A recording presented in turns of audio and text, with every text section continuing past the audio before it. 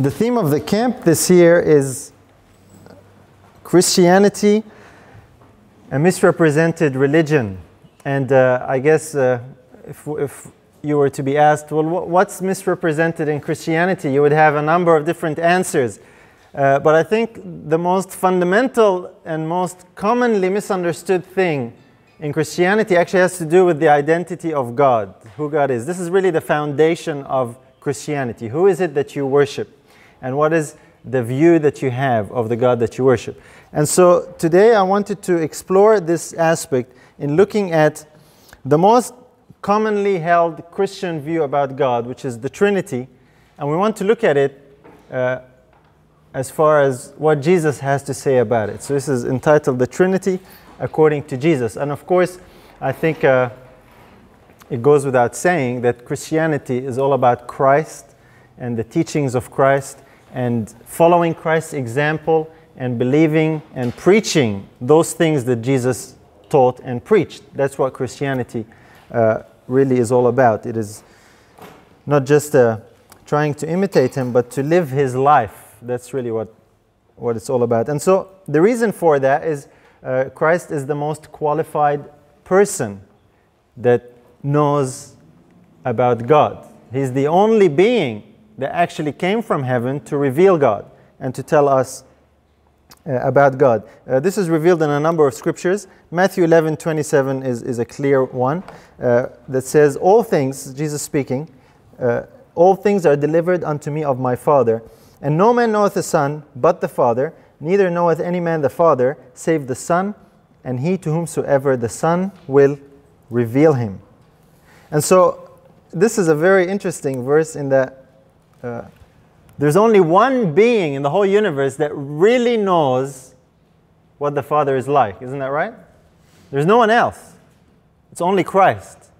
And it's Christ's purpose and mission to actually reveal him and make him known. That's his whole point of coming from heaven to earth, was to reveal God clearly. Sin had caused humanity to have a misapprehension of God, a misconception of God and of his character. So Christ's mission was to come and to reveal him. And so this is why we find that when God communicates with man, his clearest revelation is actually through his Son. Hebrews tells us that. Hebrews 1 verses 1 and 2 says, God, who at sundry times and in diverse manners spake in time past unto the fathers by the prophets, hath in these last days spoken unto us by his Son, whom he hath appointed heir of all things, by whom also he made the worlds.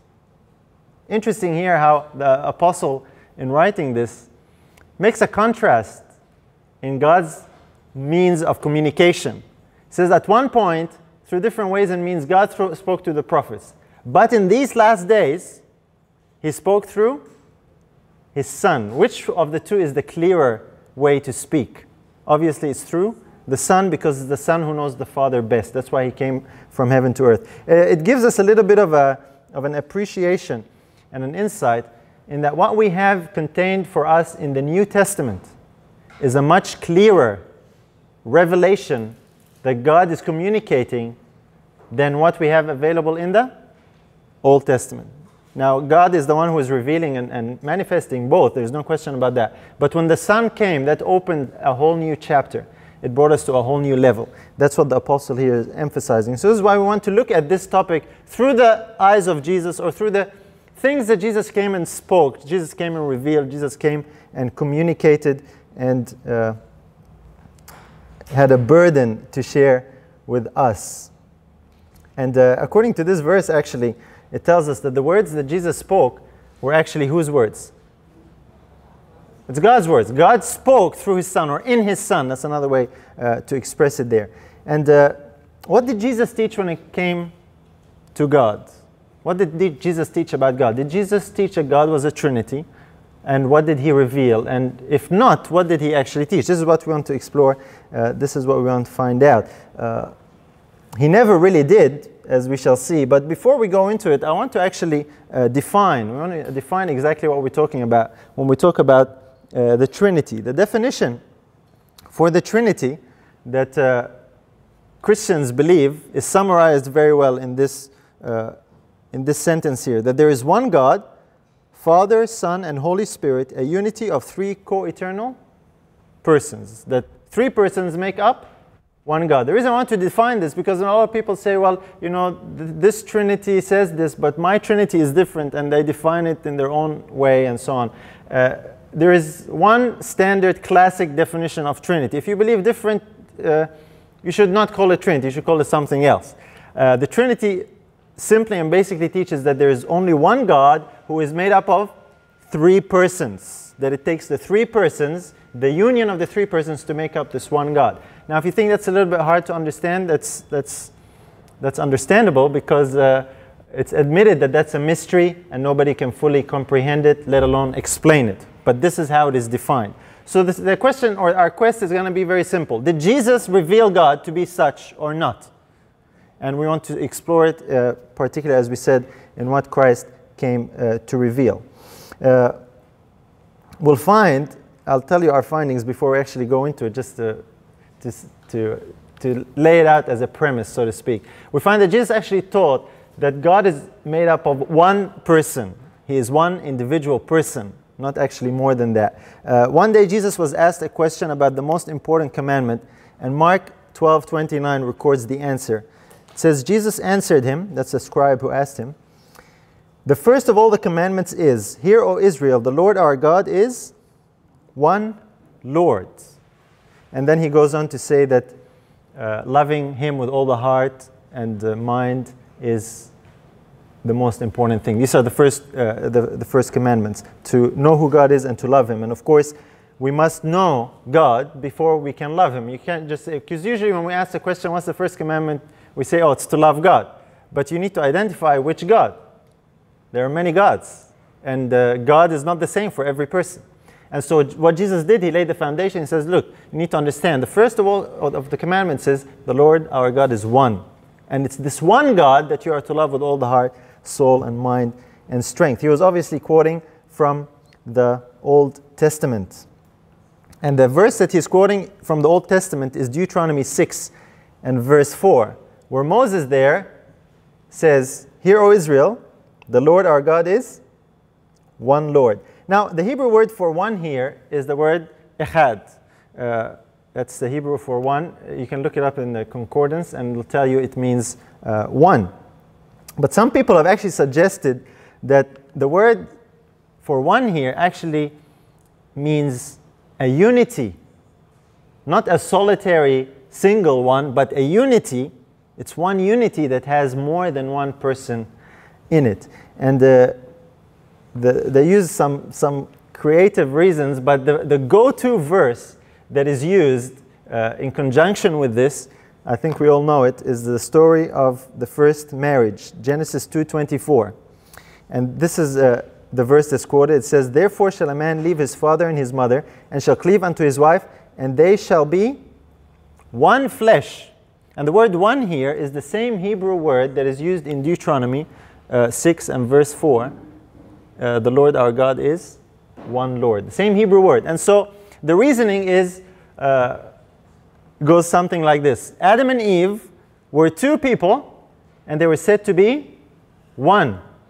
And so therefore, God is more than one person, but he is still one.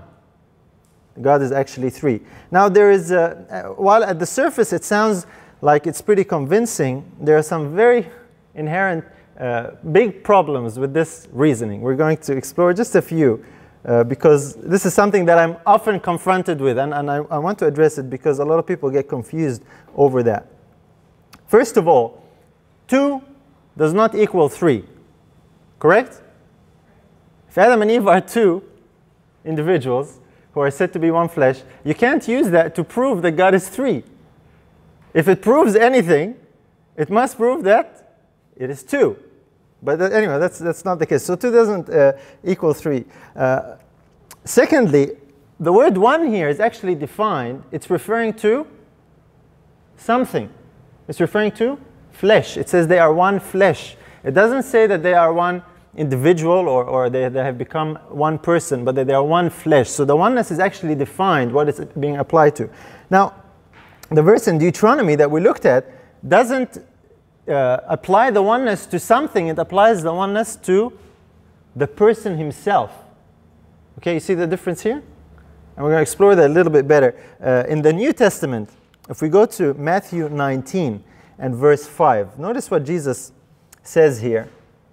It says, and said, for this cause shall a man leave father and mother, and shall cleave to his wife, and they twain shall be one flesh. Again, Christ was quoting that. But I want to emphasize the point here where Jesus actually identifies that Adam and Eve were two, but they become one flesh.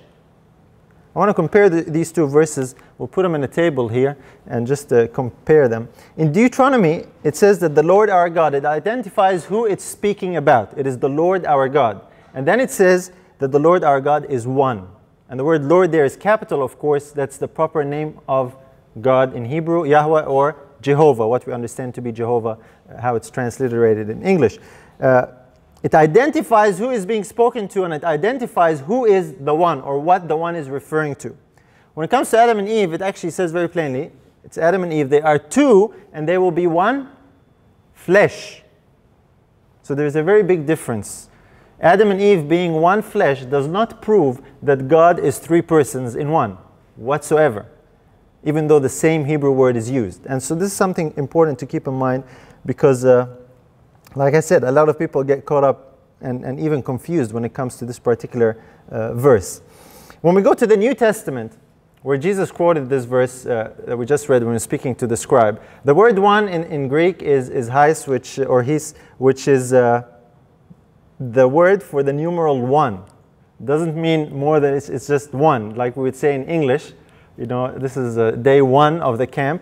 Nobody would misunderstand that. It's the numeral one. And to illustrate that, there's a very handy verse that I think really brings the point out very clearly. Mark 12 and verse Mark 6 and verse 24. It says here, no man can serve two masters, for either he will hate the one and love the other, or else he will hold to the one and despise the other. He cannot serve God and mammon. And the word one here is the same one that Jesus used in Mark 12, where he says the Lord our God is one. Now, I know I'm spending a little bit of time here to emphasize this point, but this is foundational. You know, once you understand what Jesus taught about this, everything else falls in place. And this is where a lot of people sadly get a bit confused, because they start trying to redefine the word one. So the word one here, I think it's quite obvious what it actually means. You can't serve two masters. You either love the one or hate the other. One here simply means one, sole, solitary, whether thing or person. And this is what Christ was speaking about when he was referring to the God of Israel. When Christ said that, he was referring to one individual, one particular person.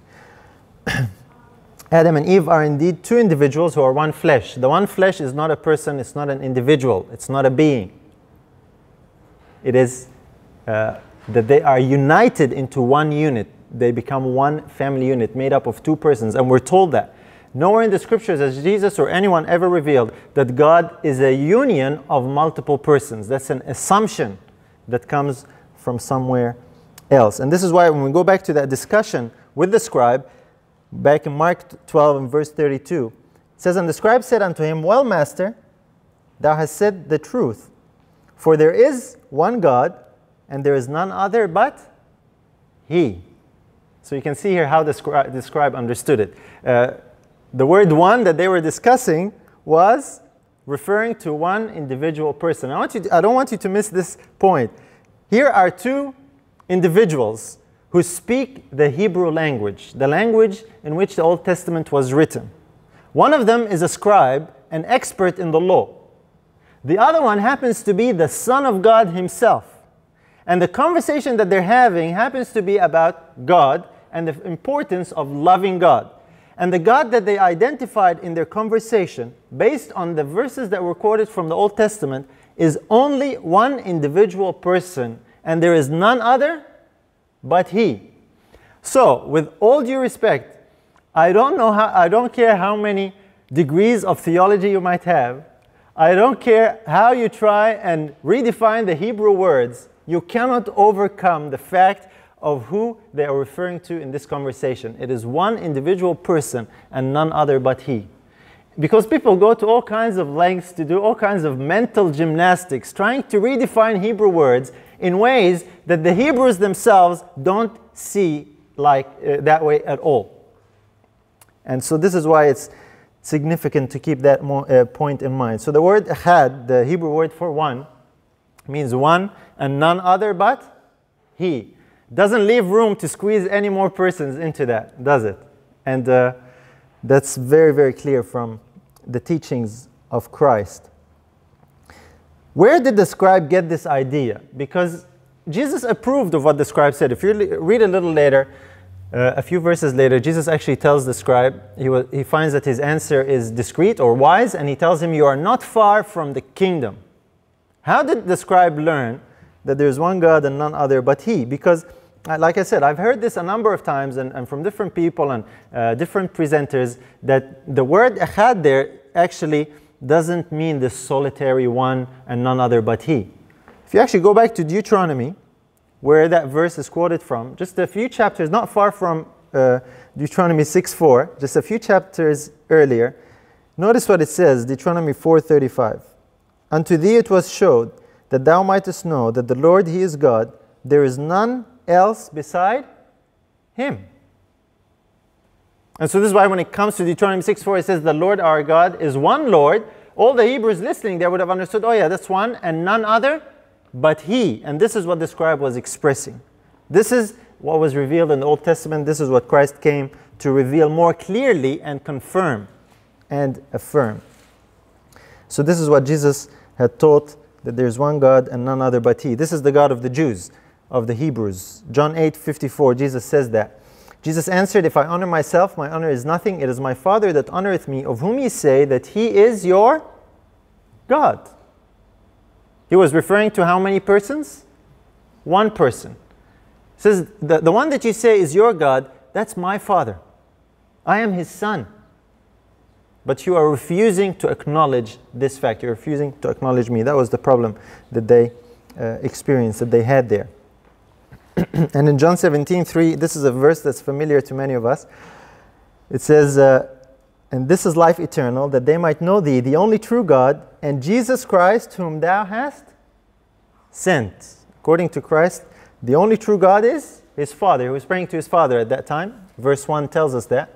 And eternal life is all about knowing the Father, the only true God, and Jesus Christ, whom he has sent. Two individuals. One of them is the one God of the Bible.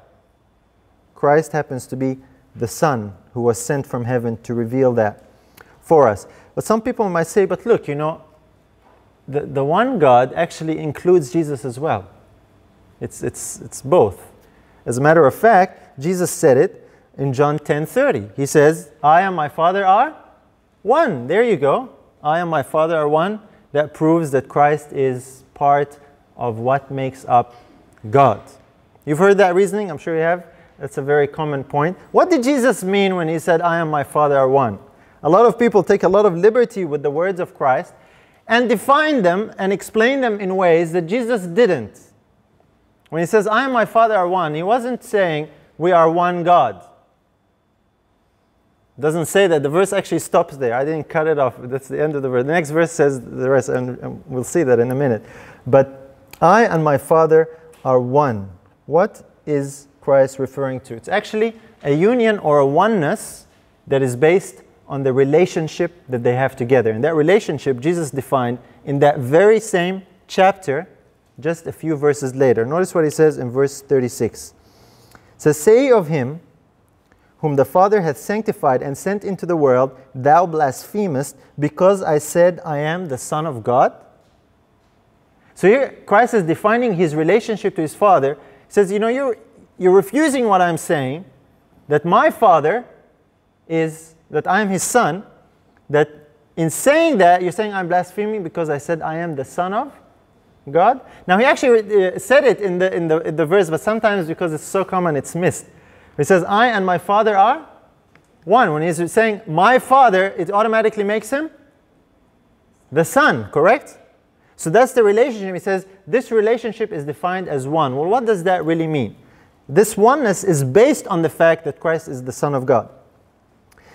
he defines it himself in the same chapter, just a few verses later. And this is something that's important to share with people who stop at verse 30 and say, see, I and my Father one, that's the Trinity, one God, there you go. And sometimes they run off with that idea without actually reading the rest of the chapter. Verse 38 of the same chapter, he actually explains what he means. He says, but if I do, though ye believe not me, believe the works, that ye may know and believe that the Father is in me and I in him. This is how Christ is one with the Father. The Father was in him, dwelling in him, and Christ says, I in him, and I in the Father as well. Does that remind you of any other passage where Christ spoke that way? It certainly does.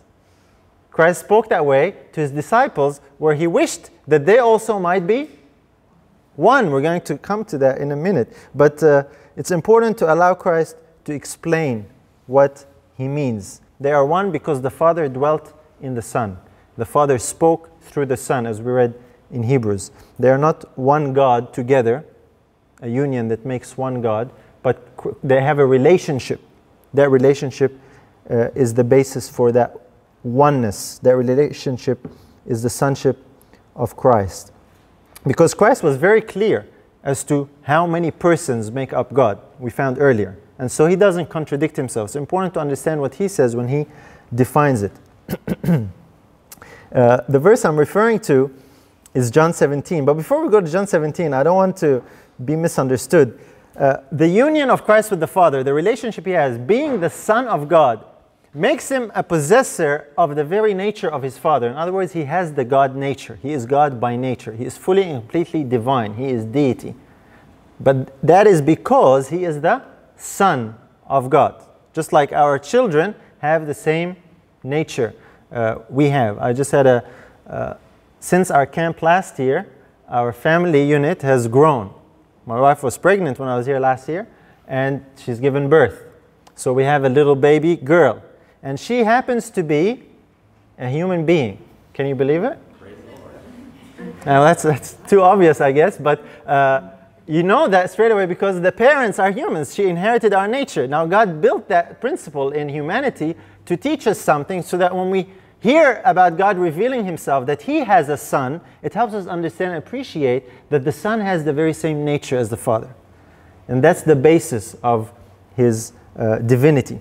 But in John 17, Jesus explains this oneness when he talks to the disciples, and this is where that reasoning starts to break down when we misunderstand the words of Christ. It says, verse 21, that they all may be one, as thou, Father, art in me, and I in thee, that they also may be one in us, that the world may believe that thou hast sent me, and the glory which thou gavest me I have given them, that they may be one, even as we are one. So the union between the Father and the Son, that oneness, is to be reflected in the disciples. We are all one. Now, does that mean we all become one human being? Does that mean we all become one individual? No, we're all individuals, but we have a union. We have a spirit that unites us together. In like manner, the Father and the Son do not become one God. They're actually two individuals. One of them is God. The other one is the Son of God, as Christ declared. So that oneness and that union is important to be understood in the way that Jesus himself explained it. Here's another verse. This is an interesting verse where Jesus was speaking to the Jews, the Pharisees, and the unbelieving Jews. John 5:37. It says, and the Father himself, which hath sent me, hath borne witness of me. You have neither heard his voice at any time, nor seen his shape. I'm not sure if you've given that verse much thought. I have recently, and it really made me think, what was Jesus talking about? Here he is talking to the Jews. He's saying, look, the Father, he bore witness of me. He testified of me. And you've never heard his voice or seen his shape. What was he referring to? When did the Father testify of the Son where there was a voice and there was a shape? Can you think of an incident? There's only one incident really. It's the baptism. What Christ was referring to here was referring to the baptism and the witness that was borne by the Father, by a voice, and by a shape. He's saying, you didn't see it, you didn't hear that, you weren't there. But he testified, he witnessed of me. As a matter of fact, even if they were there, maybe they wouldn't have believed, because I'm sure they would have heard the story. There were others there. But the word shape here is exactly the same word that's applied to the Holy Spirit in Luke 3:22, referring, of course, to the baptism. It says, and the Holy Ghost, or the Holy Spirit, descended in a bodily shape like a dove upon him, and a voice came from heaven which said, Thou art my beloved Son, in thee I am well pleased. Now this is a very interesting story, because many times the story of the baptism is one of the proof stories that people like to go to try and prove that God is a Trinity. And the reasoning goes something like this.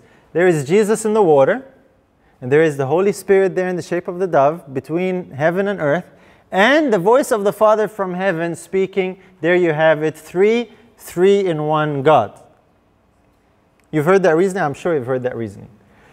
Now the interesting thing here is, first of all, that's not how the verses explain the presence of the Father and the voice and the Holy Ghost and so on. But Christ credits the Father as being responsible for both the voice and the shape, correct? You with me? The shape wasn't someone else manifesting. Jesus said, you haven't heard my Father's voice nor seen his shape. The shape was due to what the Father did, and the voice was due to what the Father did. One person in heaven who spoke with his own voice and who also glorified his Son on earth by sending down his Spirit as glory and light in the shape of a dove. That was what was happening at the baptism. And this is what Jesus was referring to. Both voice and shape were the Father's as far as the person who was responsible for them. You see, the Spirit of the Father was in the Son. Jesus said it. The Father is in me and I in him. The baptism was a visible manifestation and token of the Father dwelling in the Son. Light came down from heaven and abode upon Christ. And later on, John the Baptist says, God does not give his Spirit by measure to his Son. It was to demonstrate that this being here on earth is fully approved by heaven. The Father spoke with a voice and gave a visible, physical demonstration that he is full of his Spirit. And how Jesus defined that fullness of the Spirit, he actually said, my Father dwells in me, not someone else. You with me? And so it's the Father who is responsible for both the voice and the shape. Well, that puts a very different slant on the story of the baptism all of a sudden, doesn't it? It doesn't prove a Trinity, far from it. It actually proves the fact that the Father dwells in the Son. How he does that is by his Spirit. When it comes to the Spirit, and that's of course how the Father and the Son are one, which we just saw a few minutes earlier. When it comes to the Spirit, people say, well, look, that might be true, fair enough, but when Jesus spoke about the Comforter and the coming of the Comforter, it was very clear that he was referring to another person. And that's the third person, that's the third member of the Trinity. And the verse that's usually quoted is John 14, verses 16 and 17. Jesus speaking, and I will pray the Father, and he shall give you another Comforter, that he may abide with you forever, even the Spirit of truth, whom the world cannot receive, because it seeth him not, neither knoweth him, but ye know him, for he dwelleth with you, and shall be in you. And usually people will say, well, there you go, it says there, another Comforter. Not the same one, another one. This is the Holy Spirit, is identified as the Comforter. This is the third person, Father, Son, and Spirit. There you go, there is the Trinity. This is one of the most popular verses used to prove that the Spirit is a different person to the Father and the Son. I don't even need to ask you if you've heard that. Every person, this is one of the top go-to verses to prove that the Spirit is a different person. What did Jesus mean? Is this what he was teaching? Would he, at the end of his mission on earth, with his disciples in the upper room, would he spring this new teaching on them that's inconsistent, the way it's interpreted by Trinitarians, that's inconsistent with everything else that he revealed, what does he actually mean? What is this, or who is this other person? If we just keep reading, he explains it himself without the need to ask any theologian or anyone else. Christ himself explains it. Verse 18, he says, I will not leave you comfortless. I will come to you. Somehow, these words of Christ don't seem to have as much impact with some people as the words another comforter. A lot of people latch onto the words another comforter, and it's like everything that Christ spoke about on the subject, but that's not the case. The same Jesus, in the same conversation, in the same breath probably, actually said, when he said another comforter, he says, I will come to you. You know, one day Jesus was asked by someone to come and heal the daughter. I think she was sick or dead. And Jesus told him, I can't remember the story now, but I remember the answer. Jesus says, I will come. You remember that? And what do you think the person understood when Jesus says, I will come? You think he understood that Jesus might send one of the disciples in his place? He understood that Christ himself would come. That's exactly what will happen. What happened. Now, when Jesus, the same person, says the same words, why should we understand it differently? It's Jesus who actually says, I will come to you, to the disciples. Now, there is no question in their mind as to what they understood, who would be coming. And we're going to see that in a minute. But Jesus defines that this other comforter is none other than himself. But obviously, it will be in a different form, because Christ did not return to his disciples in the flesh as a human being as he walked and talked with them on earth. He returned by his Spirit, and it was his Spirit, not someone else's Spirit. And the disciples were wondering about that. A few verses later, this is how one of the disciples reacted. Judas, verse 22, Judas saith unto him, not Iscariot, Lord, how is it that thou wilt manifest thyself unto us and not unto the world? I want you to notice something here. This is a question of how, not a question of who, correct? That's what it says. It says, how are you going to do this? Judas, speaking on the behalf of all the disciples, actually understood who was coming. According to this verse, he understood that it was Jesus himself who was coming. We know that because he says, how is it that thou, or you, in English that we use today, how is it that you will manifest yourself to us and not unto the world? They had no question as to who was coming. They knew it was the speaker, Jesus. The same one who had told them, I will send you another comforter, who a few words later told them, I will come to you. They understood what he meant. Their query was, Lord, how are you going to do that? How will you come so that we see you, but the world won't see you? Because Jesus was referring to him coming on a spiritual level, to come and dwell in their hearts, in their minds, as he explains it himself. Verse 23, Jesus answered and said unto him, if a man love me, he will keep my words, and my Father will love him, and we will come unto him and make our abode with him. That's the coming of the Comforter. It's the presence of Christ in the soul. And because Christ has this relationship with the Father, he's the Son of God, and the Father dwells in him, so when you have Christ, you also have the Father. And this is what Jesus exactly said. This is who the disciples understood the Spirit to be. It's the very presence of the Father and the Son in us. That's what the Holy Spirit is. That's what the Comforter is. That's what Christ taught. That's what the disciples believed. It's very strange that many disciples of Christ today believe something totally different to the disciples who heard the words of Jesus himself. And so indeed, at its most basic and foundational level, Christianity is misrepresented and misunderstood by Christians for the most part, alarmingly, because the doctrine of the Trinity is the most common doctrine across the board as far as Christianity is concerned. As a matter of fact, not only is it the most important doctrine according to some, it is the testing doctrine that defines whether you're a Christian or not. In other words, if you happen to be a Christian and don't believe in the Trinity, you are not recognized as a legitimate Christian. You are classed as a heretic, perhaps. You realize that. It's actually in there. I don't have the quotes here, but it's in writing. One of the ways to tell heretical Christians or non-legitimate Christians is if they don't believe in the Trinity. So this is what you would be classed as by other Christians. Interestingly enough, the disciples believed that too, right? They did not believe in the Trinity. Jesus himself actually didn't. So it goes to show you how much misconception and misapprehension exists about this most important aspect.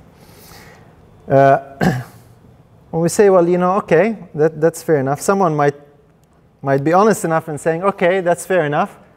But look, when Jesus was leaving, he told his disciples about the Trinity. Matthew 28:19, he says, when you go baptize people, let's read the verse, see what it says. It says, go ye therefore and teach all nations, baptizing them in the name of the Father and of the Son and of the Holy Ghost. They say, see, Christ said it just before he left. There is the Trinity right there at the end of Matthew, and this is what we are to do. Baptize people in the name of the Father, of the Son, and the Holy Spirit. I'm not sure how people pull a Trinity out of that one, to be quite honest. The facts are, there is a Father. Jesus taught that his Father is the only true God, and he affirmed the words of the scribe that there is none other but he. There is a Son. Jesus is the Son of God. He told that very clearly. And there is most definitely a Holy Spirit. There's no question about that. Jesus taught his disciples that that Spirit that would come is none other than he coming to abide in them, and in coming to abide with them, he would link them with the Father, and so it's the presence of the Father and the Son on a spiritual, invisible level. And when you are baptized, you are brought into union with the Father and the Son, and of course the agency that unites you with the Father and the Son is none other than the Holy Spirit.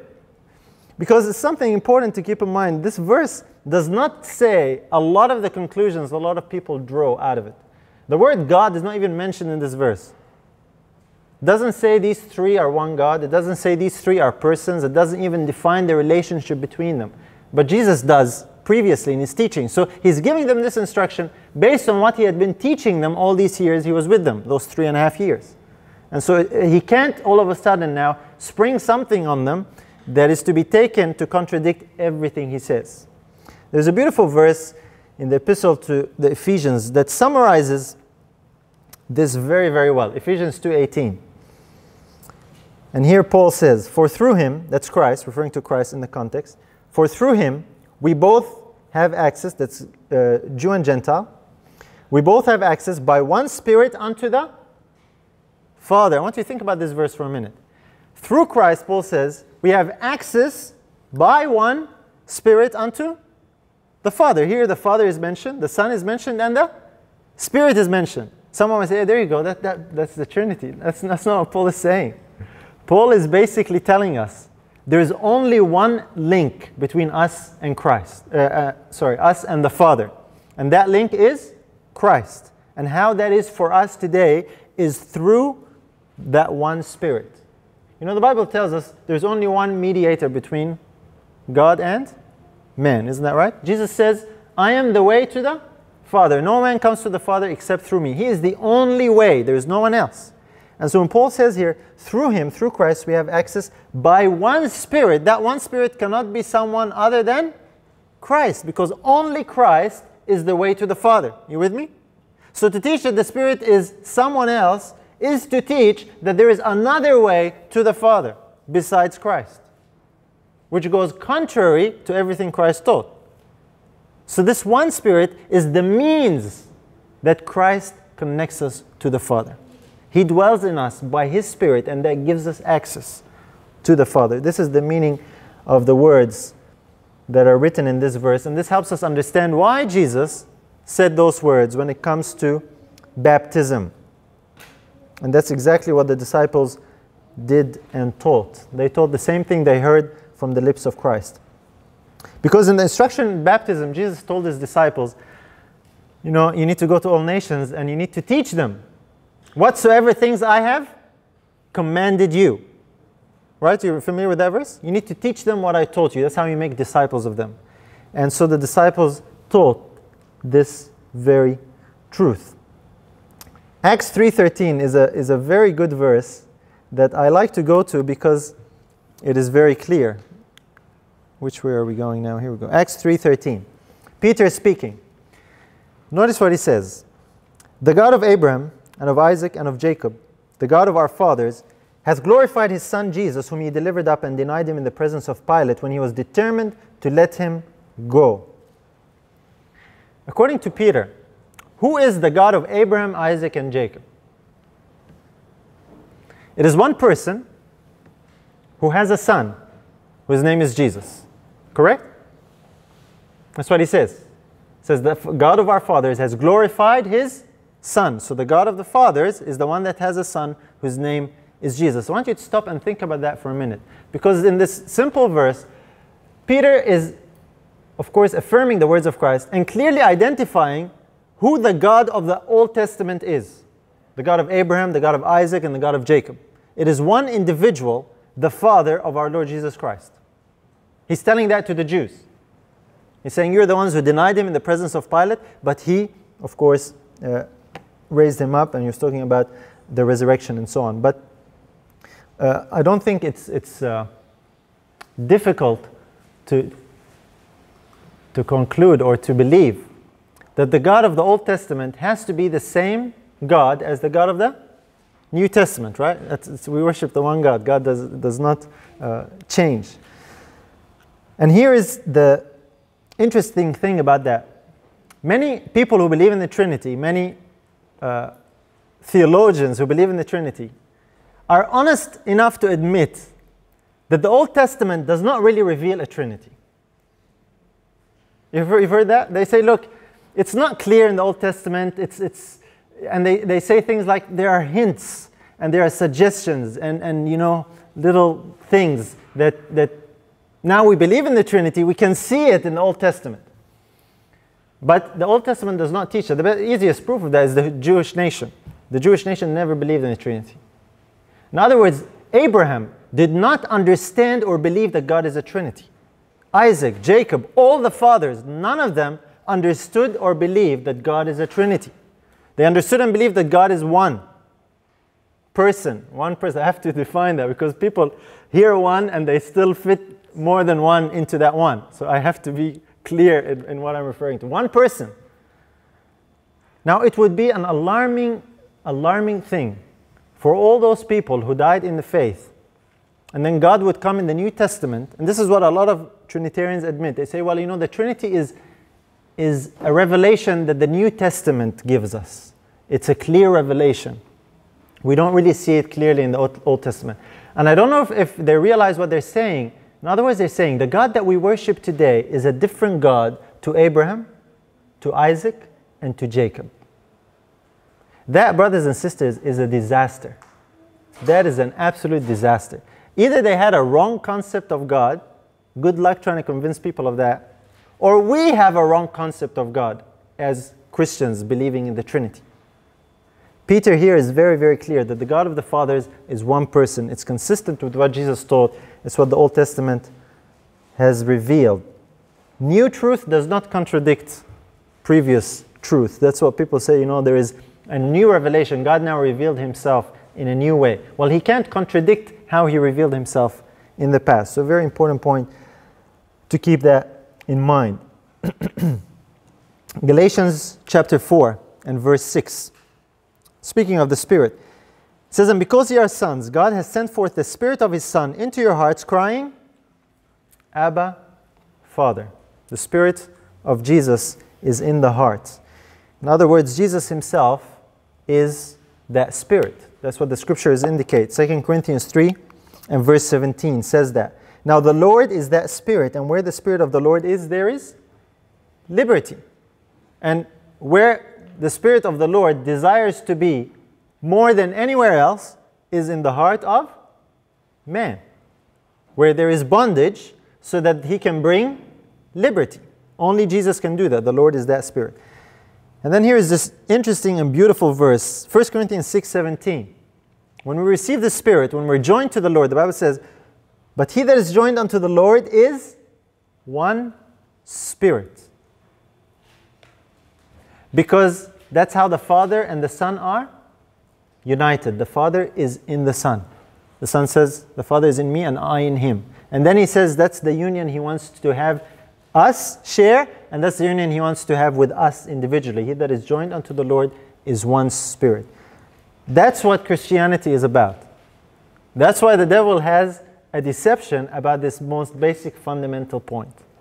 That when you have the Spirit, you don't have Jesus, you have someone else, another person.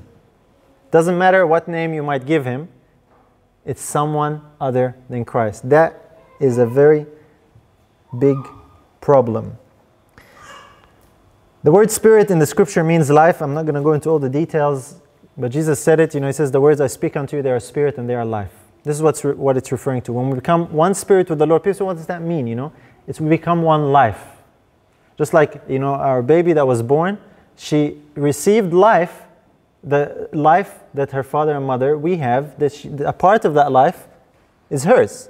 And we receive that from our parents. We go all the way back to Adam. On a spiritual level, when we are joined to the Lord Jesus, we receive his life. It is called the Spirit. That's how we are made one with him. We are one spirit with him. And that's how we are united with God. Now, this is as far as the teachings of Christ is concerned. There is another interesting aspect. I just want to spend a little bit of time with that. I'll try and go as quick as I can.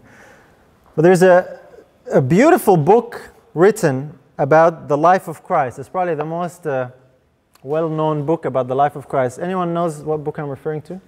It's called The Desire of Ages. Do I need to ask how many people read it? I am curious. How many have read The Desire of Ages here? Okay, most hands went up. Fantastic book about the life of Christ, one of the most beautiful books. And sadly, this book is also blamed or used by some people to try and say, well, in that book, the teaching of the Trinity exists. I'm going to examine this claim a little bit. I want to show you the claim first because we want to explore this a little bit. Seeing we're looking at the teachings of Jesus, it makes sense to look at this most popular and well-loved book about the life of Christ. What does that say? Obviously, it can say different to what Christ taught in the scriptures, but I want to explore it because a lot of people honestly think that this book made a change, particularly in our beliefs as Seventh-day Adventists.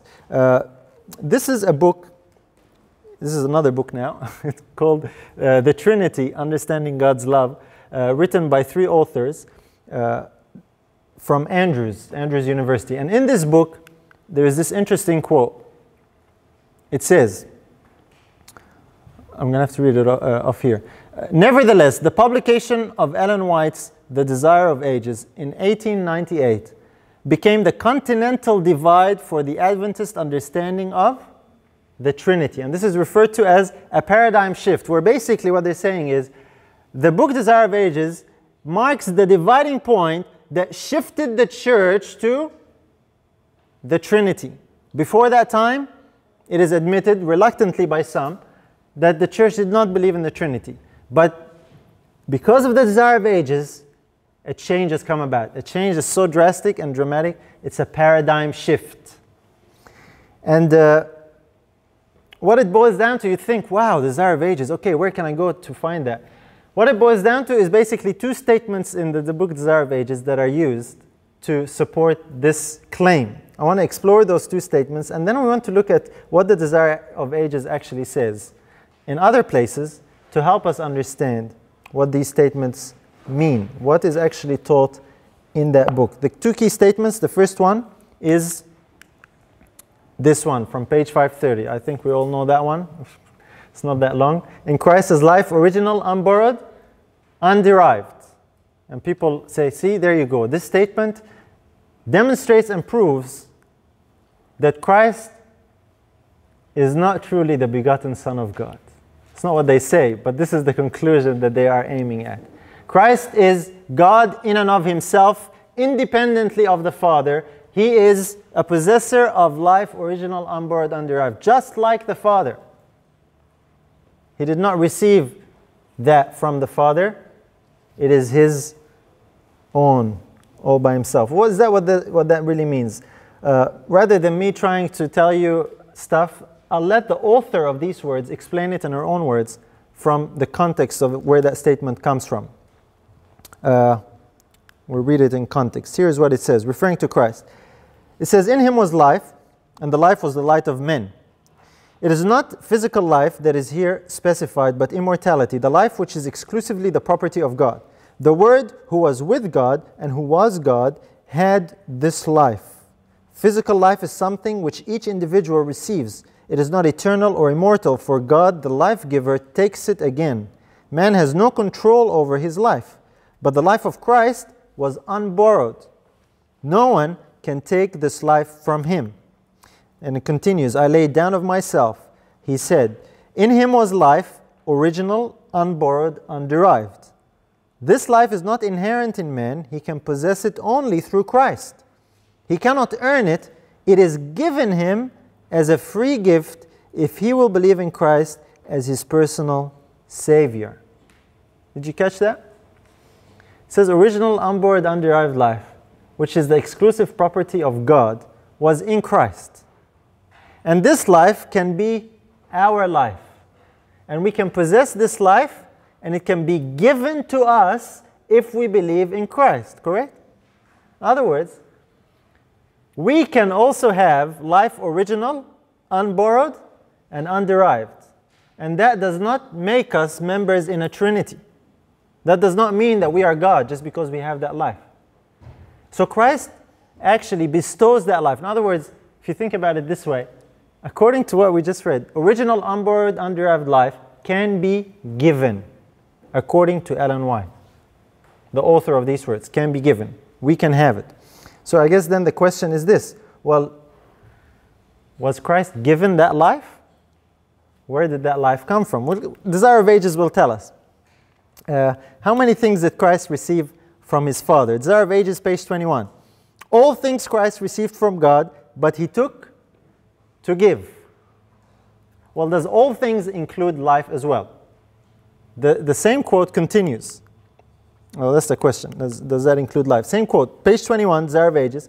So in the heavenly courts, in his ministry for all created beings, through the beloved Son, the Father's life flows out to all. So what kind of life is the Father's life? It's an original, unborrowed, underived life. It was given to the Son. It flows through the Son. That's why the Son has life, original, unborrowed, and underived. It's the Father's life. And we can possess them. And then it goes on. Through the Son it returns in praise and joyous service to a tide of love to the great source of all. And thus through Christ the circuit of beneficence is complete, representing the character of the great giver, the law of life. The Father is the great source of all. And this is what that statement means when we use the same book written by the same author to explain it. It's not that hard. The next statement is a favorite. This is the other statement that is used from the same book. And this is very often used. Page 671. I think we all know it. Sin could be resisted and overcome only through the mighty agency of the third person of the Godhead, who would come with no modified energy, but in the fullness of divine power. And there, of course, it's referring to the Holy Spirit, and people say, see, there you go. The Holy Spirit, the third person of the Godhead. That's it. The Trinity. And in reading that statement in this way, and coming to a Trinitarian conclusion, it's like people they discount what that would mean when it contradicts everything else in the same book, as we shall see, and everything that Christ taught. What does this mean? Sin can only be resisted by this mighty agency, the third person of the Godhead. Again, using the book, The Desire of Ages only, it explains to us what is being meant here. And I want you to keep in mind that it says this is the only way that sin can be resisted, through this agency called the third person of the Godhead, also known as the Holy Spirit. The only way to resist sin. Notice what is the only way to resist sin according to the same book. Page 324. The only defense against evil is the indwelling of Christ in the heart through faith in his righteousness. So according to the same author, this agency called the third person of the Godhead, known as the Holy Spirit, is also known as the indwelling of Christ. Now, this is not my opinion. This is not my take on, this is not my explanation of the passage. This is the same author explaining to you and me what she means in the same book. But this quote doesn't get used as often. And so it's like, well, it's not as important. No, it is. It explains what is being meant. Here's another one. Without the life of Christ in us, we cannot withstand the storms of temptation. Desire of Ages 599. Remember, sin can only be resisted and overcome by this agency called the third person of the Godhead. The only defense against evil is the indwelling of Christ. Without the life of Christ, we can't withstand the storms of temptation. That's saying exactly the same thing in different words. All these things are talking about the same thing. The indwelling of Christ is the life of Christ, is the third person of the Godhead, is this agency through which we can resist and overcome sin, according to the author. And so, what are we saying? We're saying, this Spirit is the life of Christ? Of course. That's what Jesus taught in the Gospels. And this is what the same book tells us. Desire of Ages 805. The impartation of the Spirit is the impartation of the life of Christ. Can't really get much clearer than that. And the term that the author uses, among others, in this book to represent that or to refer to that, she calls it the third person of the Godhead. It's the personal presence of Christ, not physically as a person with us in the flesh, but in spirit, in the heart. And so that's why having Him is having the life of Christ. That's what she means when she says third person. And it's important to allow the author to explain and define the terms that they use. It's very clearly done in this book. And so there's another reason to really love this book. You can use the Desire of Ages alone to share the truth about God. It's very clearly stated there. And so that claim that is made that the Desire of Ages changed things and introduced the Trinity into the church is more of a wishful thinking, really. It's not true. It's we don't know the motives of those who make the claim, but it's a lie. It's not true. It just doesn't stack up with the evidence that we have available. There are many other beautiful statements in the same book that don't seem to get attention. I'll read a few and we'll use those to close because our time is basically up. But here is one from page 166. While Jesus ministers in the sanctuary above, He is still by His Spirit the minister of the church on earth. He is withdrawn from the eye of sense, but His parting promise is fulfilled. Lo, I am with you always, even to the end of the world. While He delegates His power to inferior ministers, His energizing presence is still with His church. Christ is the minister of the church on earth, not someone else.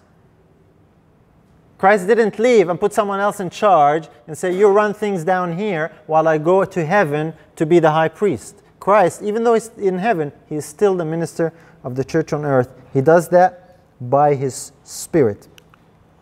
Desire of Ages, page 22. From the beginning, God and Christ knew of the apostasy of Satan and of the fall of man through the deceptive power of the apostate. How many knew? Two. The Father and the Son. Satan happened to be the third person who held the third highest position in heaven after the Father and the Son. When it comes to ranking, if you want to put it that way, the Father is the great source of all. Elsewhere we're told Christ is next in authority. And then we're told, elsewhere as well, that Satan was next in authority. This is before his fall, okay? Lucifer, I just want to clarify. Lucifer, before his fall, was next to Christ in authority, in power, in perfection, so on and so forth. And then when he fell, someone else replaced him. You know who replaced him? The angel Gabriel. The same book tells us that. I don't have those quotes up here today, but it's interesting to look at everything that the Spirit prophecy tells us. So the Father and the Son, they knew of the apostasy of Satan. Here it is, page 25, another statement. These are the statements people don't usually quote. That's why I want to focus on them, show you what it actually says.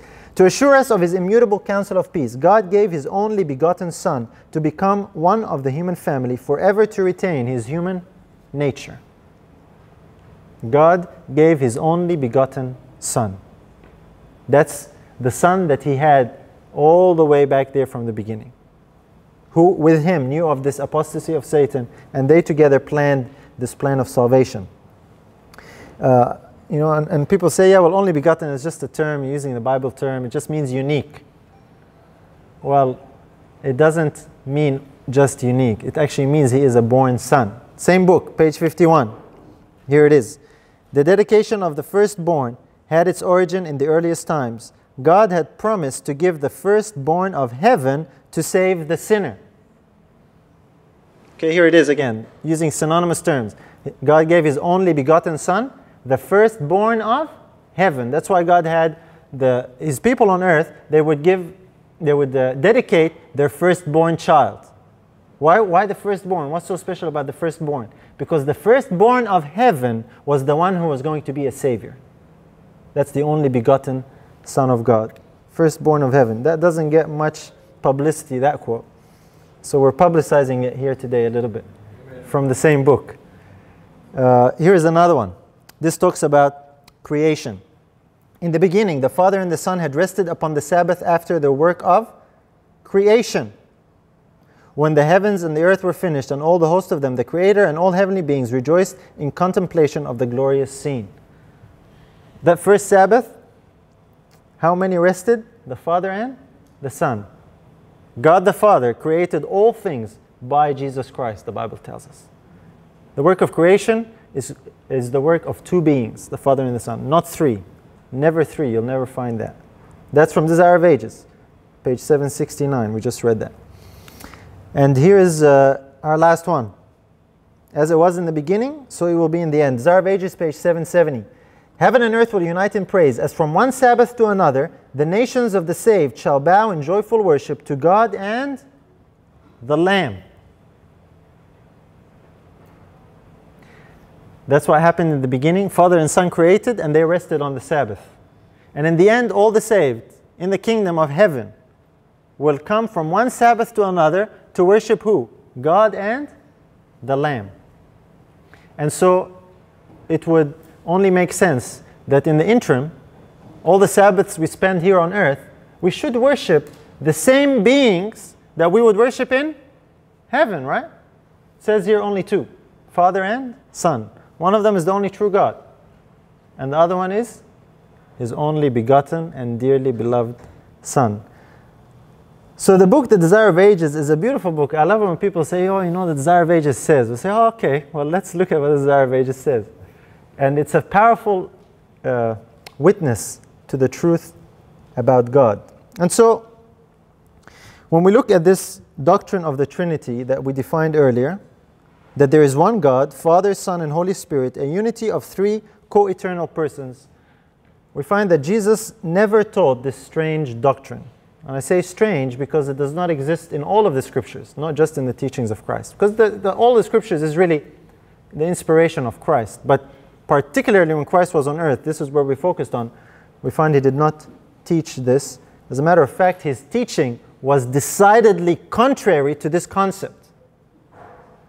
Completely opposite to it. And the book Desire of Ages, probably the favorite book on the life of Christ among Adventists, definitely does not teach this idea whatsoever. We examined that.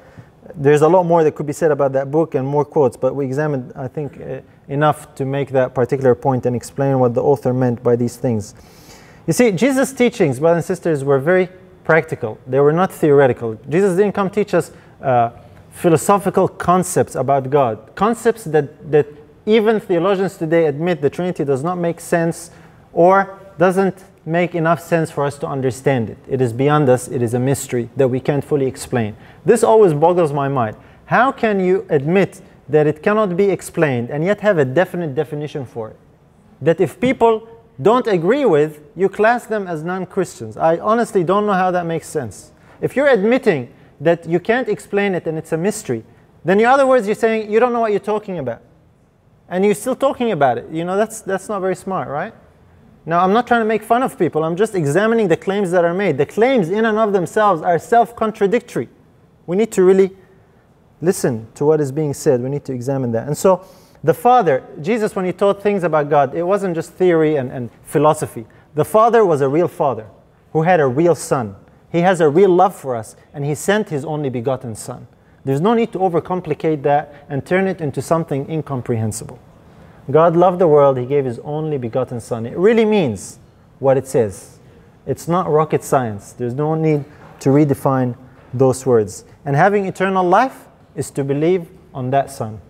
If you have the Son, you will have eternal life. You will come into union and fellowship with the Father and with the Son. So I appeal to you that we should be Christians who follow the example and the teachings of Jesus when it comes to who God is, because that affects who we worship and how we relate to this God. So in closing, I want to make this challenge, this appeal, and make this claim as well, that the Trinity doctrine is actually incompatible with Christianity. Amen. If you realize that, it's not found in the teachings of Jesus whatsoever. It's totally foreign. It is incompatible. It has nothing to do with Christianity. And I know it's a bit of a out there claim, but I'm making it hopefully after we've seen together what Jesus has taught and what the Scripture has to say about that. How can we be Christian and believe something Jesus never advocated but taught the very opposite of? That's the thing to really think about. Let's have a word of prayer to close.